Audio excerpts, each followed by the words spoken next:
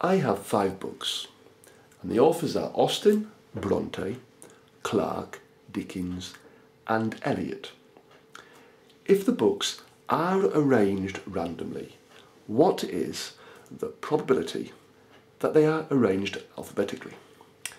Now, to arrange 5 different books, there are 5 factorial ways of doing so.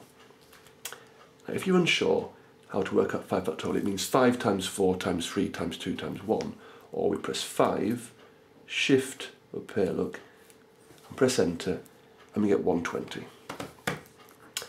So there are 120 ways of arranging the 5 books. Only one of those will have the books arranged alphabetically. So the probability that they are arranged alphabetically is 1 out of 120. 1 out of the total number of ways of arranging the books randomly. In part 2 we're asked, if I choose 2 books, then what is the chance that I choose the books by Austen and Bronte? Now there are 5 2 ways of choosing 2 books. So therefore, if I work out 5C2, I get 10.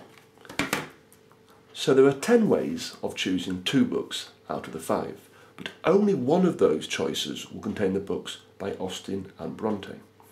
So the answer is therefore 1 out of 10. One option out of the 10 contains the books by Austen and Bronte.